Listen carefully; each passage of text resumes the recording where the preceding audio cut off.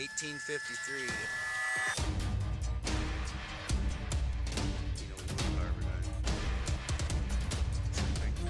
Guys, I am shaking right now. I'm out in the creek.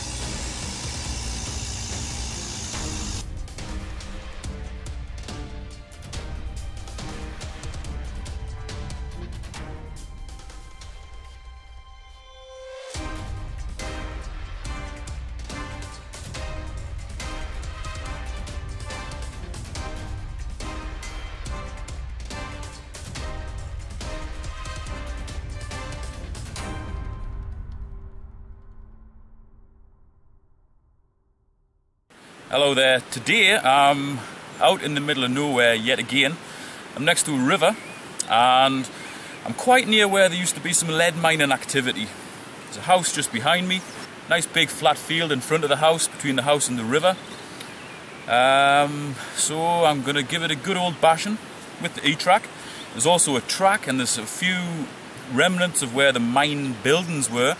I'm possibly going to go over that with the Deus, so hopefully I can get both detectors in today. So I'm starting with the Etrac because I know I've got to get down deep in this pasture between the house and the river. Sometimes the river floods over it. The stuff is possibly going to be pretty deep, but I'm hoping to make some nice finds. Well, that's my first signal right on the top, and if I had keen eyes I wouldn't even need a detector to find that. And that's a pretty awesome find. Little line cutter. Retractable little zip thing. You clip that onto your fishing vest and you've got some disgorgers. Getting the hook out. And that's Orvis, so that's a cracking find. Absolutely awesome. Hasn't been lying long either, it's hardly even rusted. Still just about good. It's even got a little hook sharpener there as well. That's an excellent find. Great. Hi up, here we go. Third dig. And it's a coin. It's a coin in very good condition as well. It's an old penny, which is 1907.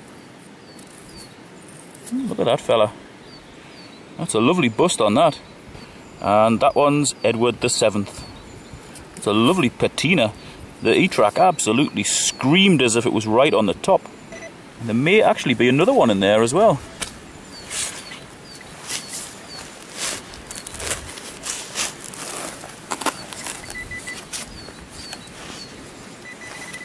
Now I've snapped my spade, so I'm using this big stupid thing today, but I have got another one coming. Oh, get in there. Yep, another one. Another Edward VII penny. What year is that one? 1907. Two coins exactly the same out the same hole. Get in there. That's class. Just had another banging signal here. Right next to where I pulled up the two Edward VII pennies. It's just to the right of it. Listen to this. It's reading exactly the same, 1240 on the Etrac. It's saying it's right near the top, so I think it's another penny. Now I'm using 4-tone ferrous, so it's given the higher tone when it's nearer the top of the screen. That's pretty important because most of the good stuff comes from the top half of the screen. That's why I use ferrous. And you can't not dig that signal. You just cannot. So I'm going to give this one a live dig because I think it's a coin. Watch me be proved wrong again.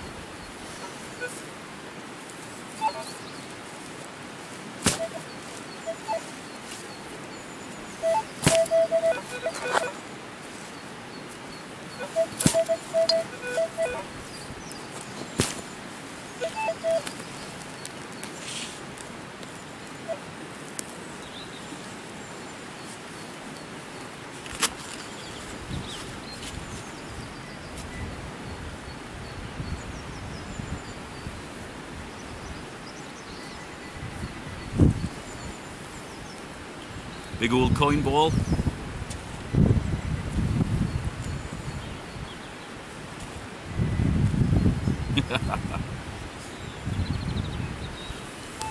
Another excellent condition Edward VII penny. Now I'd be amazed if this one was also 1907. 1910. Get in there. 3 coins, little pocket spill there, lovely.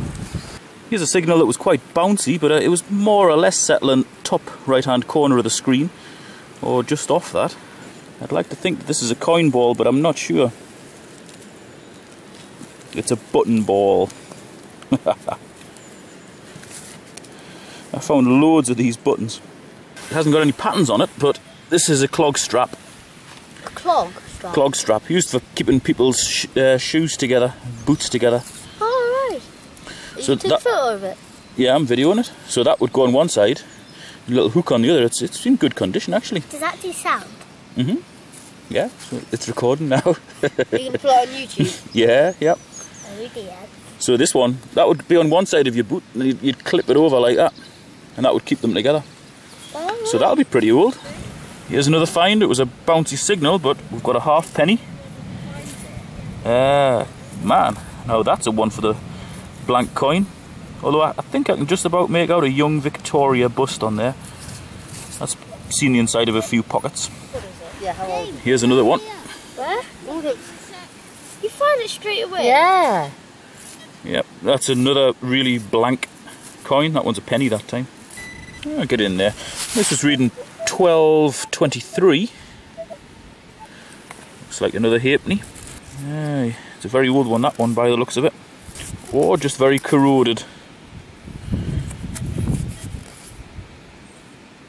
Yep, I'm not going to get anything off that. It's pretty much flat. This one's reading 1338, so it's worth a dig.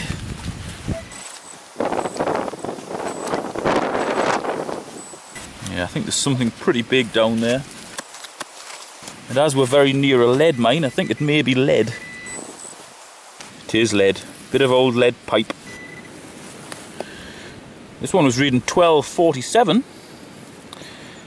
And it's a Victorian halfpenny, by the looks of it. Doesn't look like a normal one though. Can't see the date on there, unless that's the date on the head side. Yeah, it looks like it. I think that's an 1864 Victorian halfpenny. It's in pretty good condition as well. This one's reading 1235. And it's another old penny by the looks of it. A little bit older, that one. 1862. Queen Victoria bunhead. I just dug that up from about 7-8 inches. And it's quite a nice button. It looks like a fist with some sort of cross, like a cross with crosses on the outside, on the edge. And a crown on the bottom there as well. So it's a crown, a raised fist, and a cross on the top. Obviously it's a button of some sort, but it's a very nice design. I've certainly never found one like that before. Get in there. That's a nice deep one. Lovely deep one. And is that Victoria? Yeah, I think it's a Victoria. It is. Bunhead Victoria penny, in pretty good condition. It's actually in very good condition. 1875. Totally read that very easily. There you go, look at that. What is it? I don't know. I don't think you can record that. Looks nice though. Like a very ornate badge or buckle or something. Oh, it is. It's a buckle of some sort. And this thing pivots. Oh, would it be like... Oh. It actually still pivots.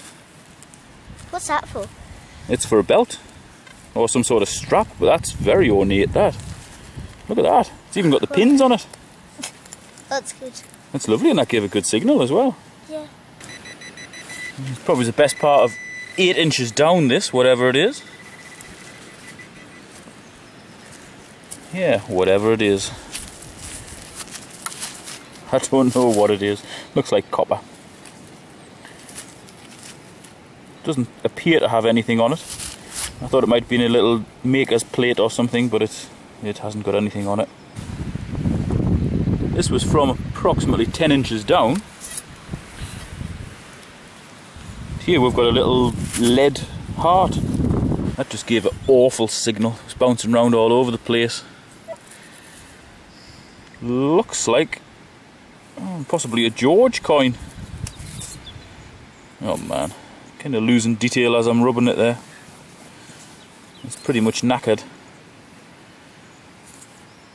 But I would say it's maybe a George III. I can just make out a bust, but it's very faint. I think it's George III halfpenny. I don't think it's a very good signal, but I just want to watch them dig. Yeah, that's terrible. No, just those two sides and then lift it back like a flap. So I'm going, that's it, foot on it. And again, and up. That's it. It's probably something tiny, you know, you'll howk a massive hole for something so small. Right then, oh that's a good depth, that's a good one. Right, it's on James. I found it straight away. Yeah, whatever is that? What is it? No idea. An old bit of pipe or something? Something like that. Gave a good signal though. Yeah. Can you see it? Yeah. Down there? It's a big lad, look at that. Let's see it. What is it? Oh, it's a buckle. Oh, epic. That's another lovely one. It's missing the pin. I must go it could go with all the things we found. A boot must have dismantled. Oh, what must have dismantled? A boot? A boot. Or like a foot with all the things on it. Foot. Yeah, someone's foot's dismantled. Yeah. Yeah, it's a nice one. Things go mental, James. You plonker. What have you done to it? I don't know. Let's see if I can fix it. It wasn't me. It was. Was it Ivor the Rivor? Yeah, I think he put it too far, and then when I put it back together. So the best buckle I've ever found has just been destroyed by two young boys. Not me. Not me. It was him. There's this boy here. No, you. Looks like another coin, another penny. It is indeed.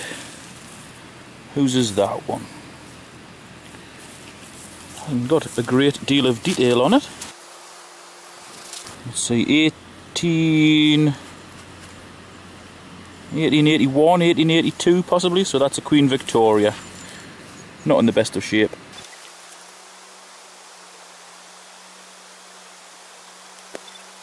That's the one problem going detecting with kids. Your gear ends up all over the field. We've got another signal here. This one's reading 1235. And it's here, right in front of us. And it's the eyelet of a tarpaulin. Kind of hoped that would be a coin, but it wasn't.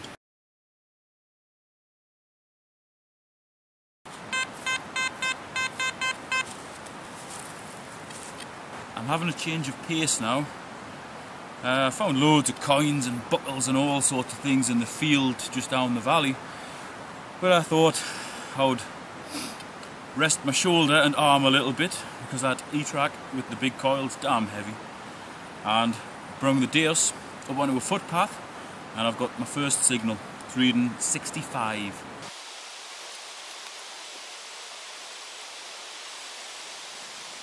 And it's a ring pull. To be honest, I feel a bit creepy skulking about in the woods. It's almost like I should be asking for donations, but I'm not going to. This was jumping about a bit, but it was reading somewhere between 76 and 82.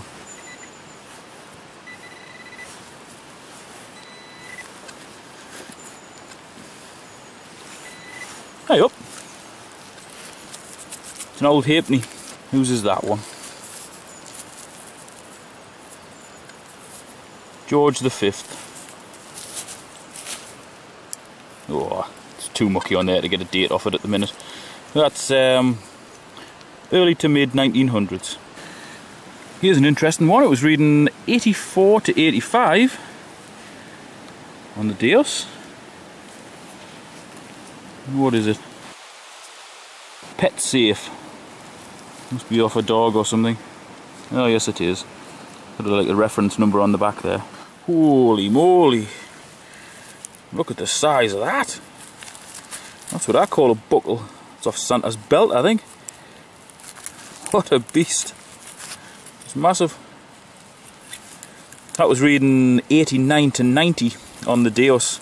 It's just right at the side of the road. It's quite a nice find. Certainly hefty enough. More than likely off a horse, I would imagine. Now to me, this track leading away behind me seems to be a very old footpath or possibly road. At the end of the field where I've just done with the Etrac, there was a bit of a ruin. It had obviously been a building of some sort. This seems to lead to it. So I'm going to give it a go with the Deus, and I've knocked the frequency down to 8 kilohertz, just to try and get that little bit extra depth, because I would imagine with all this leaf litter I'm having to go down quite a way. Yes, I could use the Etrac, but my arm's knackered off using it this morning. So I'm going to give the Deus a blast in here. It's going to be a lot better for getting in amongst all the little ruts and everything as well. The Etrac with the big coil would be a bit cumbersome in here. So I'm going to give this a go and see what I can find.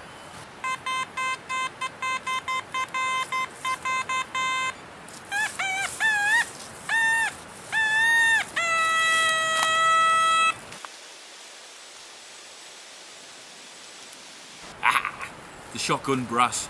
Well, the path kind of ran out, but up in the wood there's a hole just there. I think that's possibly a mine, an old mine, where they used to get the lead and silver out. And below that, in what was probably just the muck heaps that they were digging out, I've just dug that. And I would think, I would imagine that might be like off a pickaxe or something, like an old pickaxe. A hacking away. Certainly very old, and it's a hefty lump of iron. Give a cracking signal. Very nice. Yeah, look at that. Look how cool that is. Ooh, something been going in and out as well. That's just awesome. Oh, God. There's an half smell of some animal. It's not quite fox, I don't know what it is. Possibly fox. But I would love to get into that, but I haven't got a torch. And because it smells pretty funky, I'm not going to go in there. In case there's the beast of Bodmin Moor in there or something. You never know. But that's a nice find.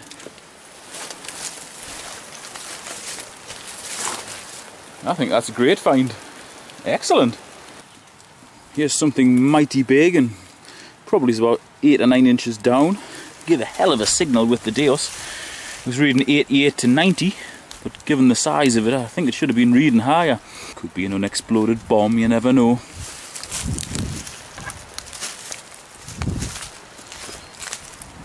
Although that's an unexploded bomb, I don't want to be the one to explode it.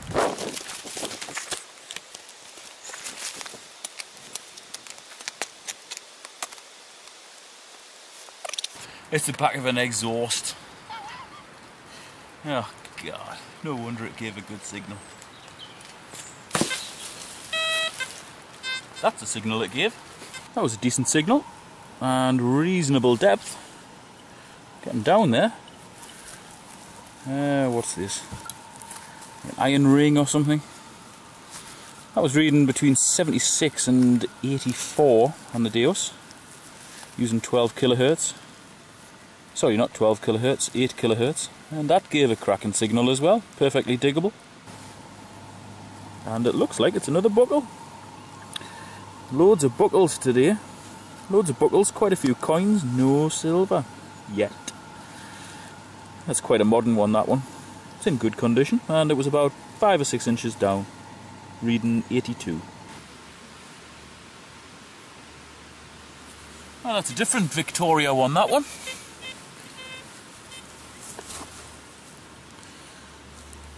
That one's an old head Victoria.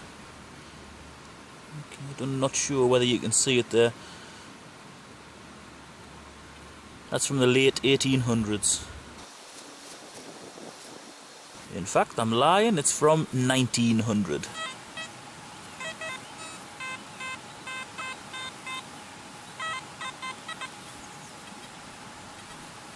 a few decent signals here. That's reading 70 to 71. That's reading 79 to 80. And there's one there that's reading mid-60s.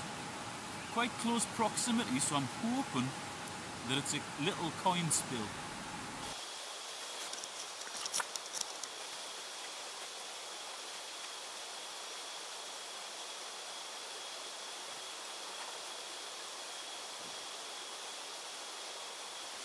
There we go. That's the first one. It's an old head Queen Victoria penny, so that's late 1800s, early 1900s.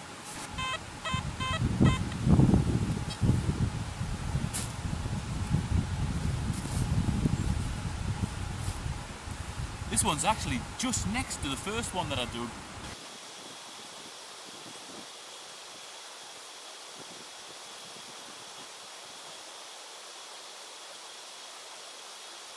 And it's another old head Victoria that I've hit with the spade. There's so much iron and crap in this ground, in this field. The pinpointing's pretty difficult. Just as well it wasn't a silver or a gold one. All I can hear is mad buzzing and crackling off the iron, but it still managed to pull those coins up in amongst all of that rubbish. So that's very good indeed. Do you know, my son went over this exact area before with the Deus, and this was an absolutely cracking signal that I've just found. I don't know how he missed it. Check this out.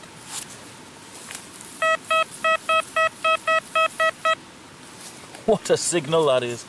It's reading 82.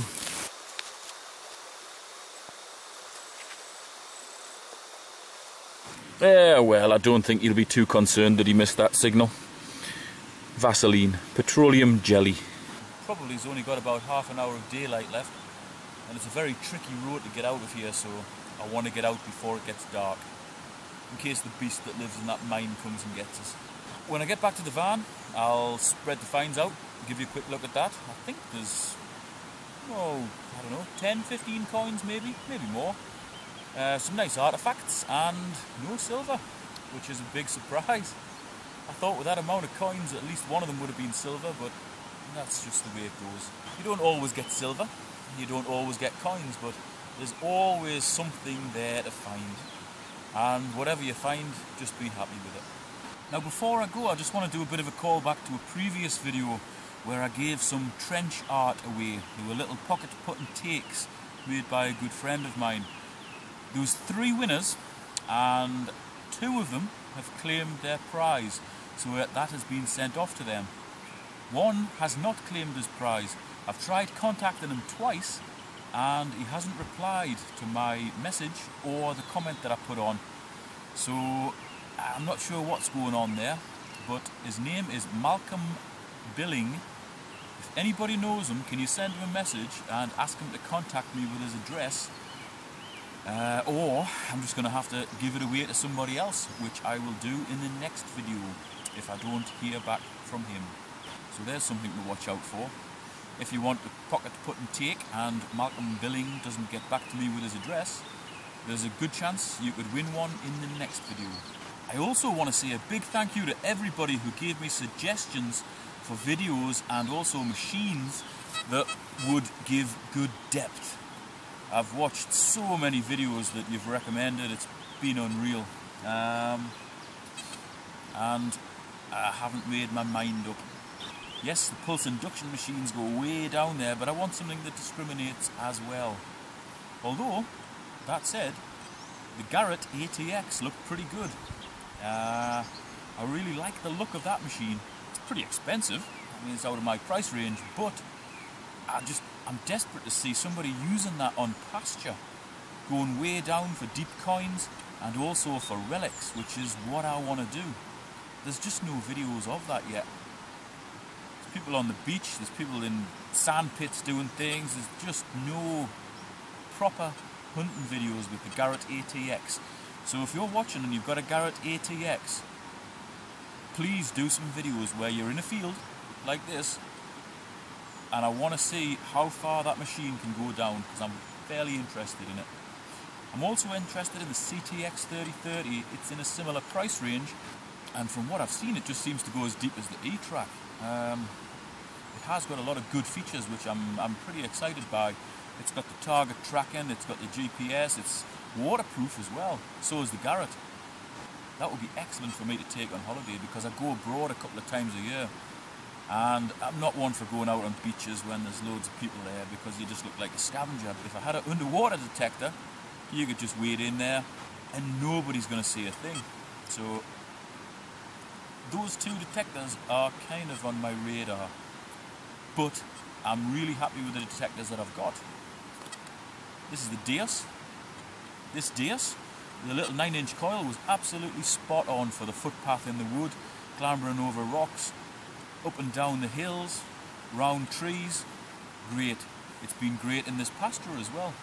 The Etrac, with the 18-inch coil, absolutely annihilates coins in deep pasture, where the ground's undisturbed, where other machines might only get down 5-6 inches.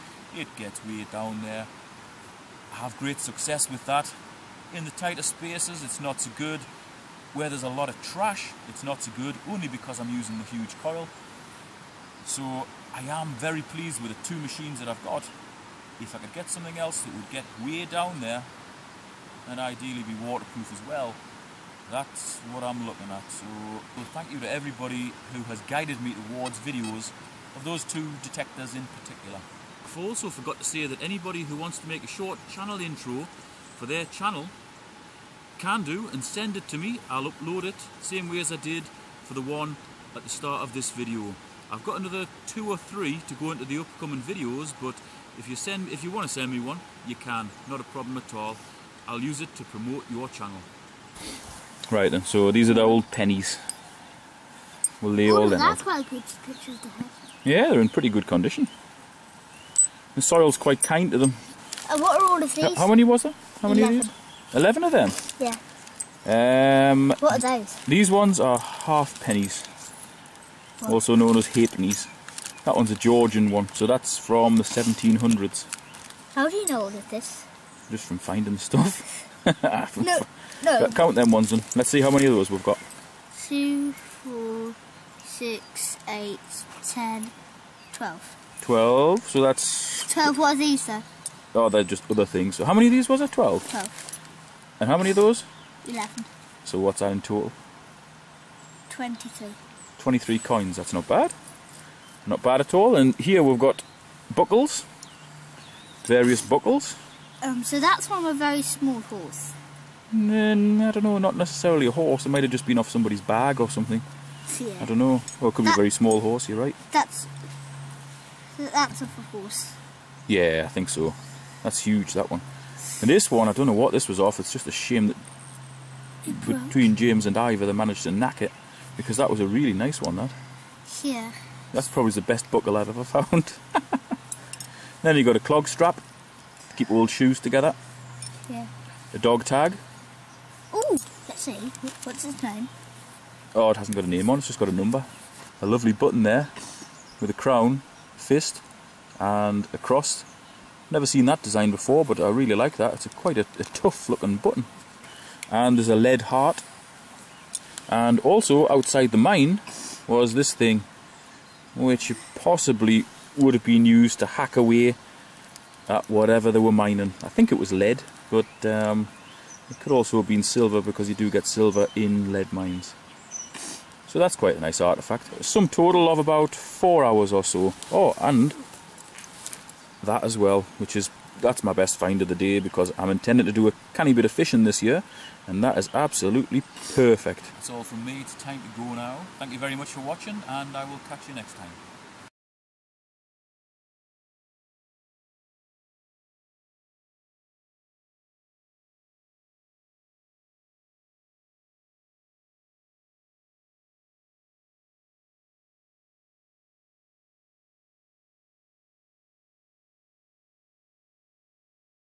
A lovely badge with a crown, a fist and a... Oh yeah, I remember that one. a lovely crown with a fist and a cross on there. Hold on. Should we see if this number still exists? Hold on. Just let me talk to the camera. I just want to explain what this button is. Okay? Right.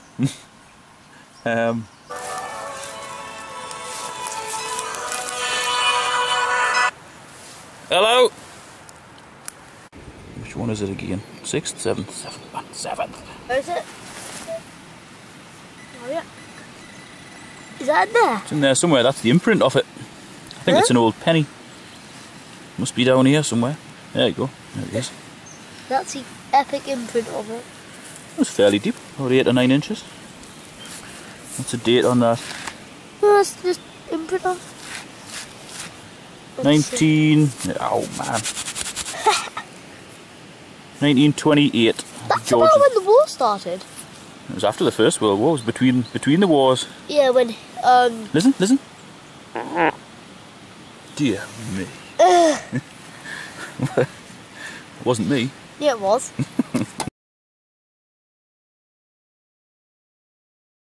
Holy moly. Get in there. Yeah, look at that. Wow, look at that. Oh man, what a beast it is indeed. I don't know what it is. Donations. Oh, get in there. Look at that. Hey up. Whose is that one? Get in there. Oh man. Get in there. That's class. It's pretty much knackered. Not in the best of shape. It wasn't me. It wasn't me. Not me. It was him. There's no boy here. Get in there.